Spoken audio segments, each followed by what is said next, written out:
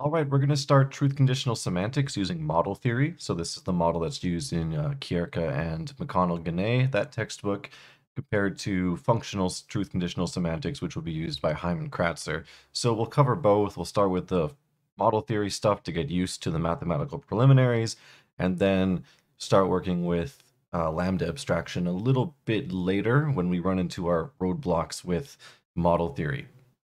So when we think about linguistic meaning, there's a linguistic expression, and that expression refers to something in the real world. And we call that world a model. So we can call our model something like capital M, and then everything that we talk about the meaning with respect to, we talk about it with respect to the model or the world. So what we'll do is we'll map different types of categories, different types of units in syntax and semantics to different types of mathematical objects. So proper names are going to be objects in set theory. So we can think of these as eventually being things like elements. So if we have someone like Mark, we might say that this is the object M and it can be in a set or not. Verbs are going to be our relations. So if we have intransitive verbs, which we'd call VI, these would be sets with individual elements. And if we have, say, transitive verbs, which we'd say VT, we'd be looking at pairs of things X and Y, such that X does something to Y. And this is just the fact that here with X, we just have a subject, and with X and Y, we would have a subject and we'd have a direct object. Now, sentences are going to be truth values because our sentences are either going to be true or false. So if we have a sentence in our model, it could be true, or a sentence in our model could be false. So 1 or 0, and this is where we can apply conjunctions and negation and follow those truth tables to figure out what the truth conditions of sentences are. Now, truth-conditional semantics assumes basic syntactic constituency, so we say that the meaning of a sentence is built up from the meaning of its parts. So every single constituent gets a meaning, and all of those meanings build up to our final meaning. So we start with very, very basic syntax, because if we try to do anything more at this point, we're going to start running into problems. So this is the fragment F1 in the Chierchia textbook, and we'll be going with this until we get to the Hyman Kratzer stuff and introduce more stuff there. So here we have a sentence branches into a noun and a verb phrase. We could put an NP and N here, but we're only going to deal with proper names, so we're not going to do the NP thing. A sentence can take a negation and a sentence. A sentence can take two sentences with a conjunction between them. And then a verb phrase can be an intransitive verb, or a verb phrase can take a transitive verb and a noun. So we only have 5 rules here. And this is how our terminal nodes will spell out. A negation will be it is not the case that. Conjunctions can be and, or, but. Any conjunction in regular syntax. Nouns will be proper names. So we cannot do things like cat, dog, all those things yet. Our VIs will be intransitive verbs. So these are examples like eats, sleeps, jumps. Eats could be transitive too, depending on the meaning, but we won't have that eats in our set yet. And then transitive verbs, VT, these can be things like likes, marries, tells, and so on. So to show you how the syntax is done, let's take an example sentence. Mary likes Fred, but it's not the case that Mary eats. So what we have here is we have 2 sentences joined by a conjunction. So we have a sentence here. This breaks into our conjunction, and we're going to have 2 sentences branching off. For the left sentence, Mary likes Fred, we're going to have a noun and a verb phrase. So the verb phrase would be likes Fred. That has a transitive verb, and that has Fred as a noun after it. For the right sentence, it's not the case that Mary eats. This is a negation attaching to another sentence, Mary eats, and this is composed of a noun and a verb phrase, and that verb phrase just has an intransitive verb, eats. So I'll put these words in here so that way we can see exactly where everything lines up. I'm going to just put in a big capital not for it is not the case that, and then we get Mary eats on our right side. So this is a simple syntactic structure, definitely not X-bar theory, but we can start using this to do compositional semantics and get the hang of it in model theory. So here's how our rules are going to work. We're going to start with lexical entries. So basically, these are all of our terminal nodes on a tree, and these have meaning, and we'll take those terminal nodes and use rules to get the meaning of a sentence eventually. So whenever we have a proper name like Jake or Charlie, um, we're going to just assign it a capital letter, and I like to put a little prime symbol on it so that way I know it's a person, and not just an arbitrary variable I'm using. You'll see that we say the truth conditions with these double brackets, and this capital M up here says relative to the model. So if we say Jake in M, so J prime is the meaning of Jake in our model M. If we have an intransitive verb like jumps, what we're going to say is that this is going to be the set of X such that X jumps. So this is our relation, and these are basically the set of all the things that jump. So that's how intransitive verbs are going to be done. Now, is boring is a verb phrase with an adjective, but it behaves just like an intransitive verb. So we're going to keep the same thing, the set of X such that X is boring. That would be our meaning for is boring. Now, in a case of likes, this is a transitive verb. So here we'd have a set with our pair X, Y, such that X likes Y. So this has a subject X, a direct object Y, and the positions are very clearly laid out in their meanings. So far, we've basically covered the ends in the first two rules. We've covered the VIs in our next two rules. We have one rule for our VT. This next rule is going to be for the negation. It is not the case that. Now, this is a truth value changer. So we're going to write this in matrix notation. We're going to say if we have a true sentence, it's going to become false. If we have a false sentence, it's going to become true. So you can think of this as the assignments are changing in terms of truth values. So this is our example for negation. And for something like or, it's going to be very similar. But remember, with or, we're taking pairs. So we can either have a true sentence and a true sentence coming together, a true and a false and a true, or a false and a false. And we know based on our truth table for or that it's true if at least one of those disjuncts is true and it's false in the other case. So this is our example for conj, specifically the word or. So we're going to use these rules in a final example later, but this is just how we assign our lexical entries based on the type of word that we're looking at. So now when we have our base lexical entries, we're going to have to figure out, well, if we have, just for example, let's make this very simple. We have S, VP, and VI. Imagine we have the word jumps, and imagine we have the word Fred. At this point, we only know the lexical entries for these 2 points. So how are we going to get these lexical entries for VI, for VP, for N, and S? So that's what we're going to discuss next. So the first rule is a general rule. And this is a rule for any node that just has one branch coming out of it. So if we have a single branch, so in the case of N going to Fred, to get the meaning of N, we're just going to assign it the same meaning as Fred. So how we write this is if A goes to A, the meaning of A going to A is just the same thing as little a itself. So in other words, big A gets the same meaning as little a if little a is coming out of big A. So this means that if we know, for example, in this case, the meaning of N with Fred coming out of it is just going to be the same thing as the meaning of Fred itself.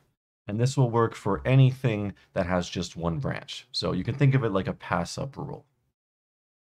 Now, in terms of a verb phrase with a transitive verb and a noun, what this is going to look like is this is going to be a set. So this is going to be a set of x such that this n right here is plugged into the direct object. So it's still going to be pairs, but instead of taking a look at any case where, we don't know what the direct object is, we're now going to put that into our formula for y, and this is just going to be x, and our object is an element of our transitive verb. So this might look a little bit confusing, but we can simplify this a little bit. So what this is going to look like is something like the set of x, such that x VTs whatever the transitive verb is, and then our noun. So basically, instead of this being y before, y in these areas, we're just replacing it with the noun in our direct object position.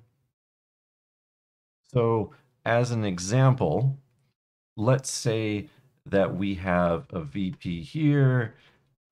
This is the word likes, and this is the word Fred. So likes would be a set of pairs x, y, such that x likes y. But now when we have our direct object in here, what we can then do is we can plug that direct object in. So this is now going to be the set of x, such that x likes Fred. So we can see the reduction here from having two things that we don't know about. We don't know what the direct object is at that point, to then knowing what the direct object is and only missing our subject. Now, when we take the truth value of our sentence going to a noun to a verb phrase, this is going to be a little bit different because we remember that sentences are truth values. So we say this is true if and only if our meaning of the noun is an element of the meaning of the verb phrase. So basically, if we think about the example we had before, I'm just going to get rid of this one here. We have likes Fred. That's our verb phrase. So let's expand on this a little bit. And let's say this is a sentence and this is Mary. If Mary likes Fred is true, what this means is that, so this is going to be one if and only if, Mary is an element of the set of x, such that x likes Fred. So if Mary is in the set of x such that x likes Fred, then the sentence is true. If she's not in that set, then the sentence is false. So these are our three rules for building up to the S layer, but we have two more rules for our operations. So this is when we have a sentence being negated. So what we do in this case is we simply apply the negation function to our lower sentence. So we can say this is the negation applied to S1. So this means that if S1 is true and blah, blah, blah, once we apply the negation, then that means that S is false when blah, blah, blah. And if we have S going to S1 and S2 with the conjunction, what we do is we apply our conjunction function to our two lower sentences, S1 and S2, in that order. So we remember that, okay, maybe we're going to do the one for and now. So 1, 0, 0, 1, 0, 0. These are all our possible truth conditions. We get something like 1, 0, 0, 0. Basically, what we do is we take this, we apply it to our two sentences, and that's going to change the truth value. So let's see this in a full example. It is not the case that Mark likes Sue. And I'm going to start on the page. If we have to move things down, we have to move things down. I'm basically going to go piece by piece. So the meaning of Sue is just going to be something like S prime. And this is going to be part of a noun, if we think about our trees. And this is just going to take the same meaning as its one daughter because we just have one thing coming out of it. So this will also be S prime. Now, this is going to connect to a verb phrase. And this verb phrase is going to give us a transitive verb, and it's also going to give us the verb likes itself. So the meaning of likes, and I'll put it below, this is going to be, again, the set of pairs x, y, such that x likes y. Okay, and this meaning is going to get passed up. So if I was smart about this, I would be doing these in different colors. So that way we can see where the meaning differs from the syntax. So I'm going to use the magic of technology in order to change these colors right now, so that way we can work with both. So what that means is that this meaning is going to get pushed up here under the VT as well, because it just has one daughter. We'll extend this down a little bit. And now for the meaning of our verb phrase, what's going to happen is that we're going to plug in S prime for our direct object. So now we're just going to take a look at things we don't know about, which is our subjects x. So this is going to be the set of x such that x likes S prime. So what we've done here, I'll do it in this color, we've essentially taken our S prime and we've plugged it into our y value there.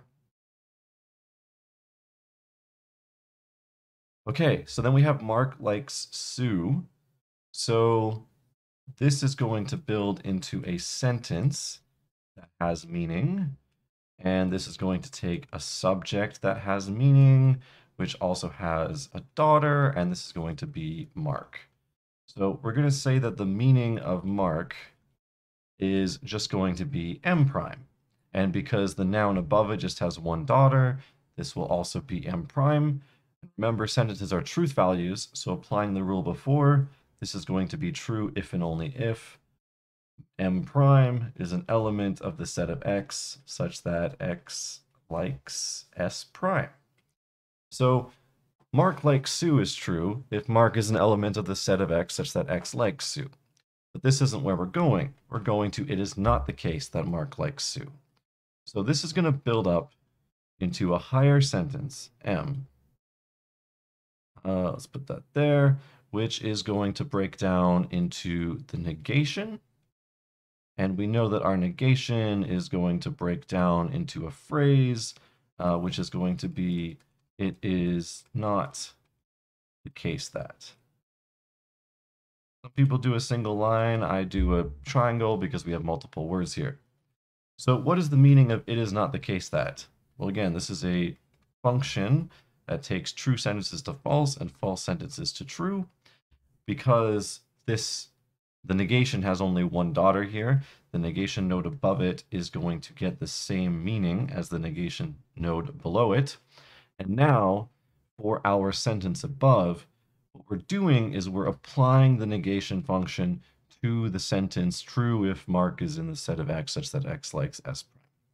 So basically, this one right here is going to change to a 0. So it's 0, it's false if and only if Mark is an element of the set of x such that x likes S prime. Now, it's typical convention to not end in a false, but to end in a true. So what we can do is we can change this a little bit. We can say, okay, if it's false if Mark is in the set, it's going to be true if Mark is not in the set. So we can say it's true if Mark prime is not in the set of x, such that x likes Sue prime. Okay, so here's an example of how truth-conditional semantics works in model theory with our fragment F1. In order to keep going, we need to introduce predicate logic. So that's what we'll do in the next video. And then we can start talking about quantifiers and talking about common nouns like dogs and cats. Maybe we can even throw in adjectives if we want to. So if you have any questions, leave them down below. And like, comment, subscribe, all that fun stuff. It helps out. So hope to see you in the next one.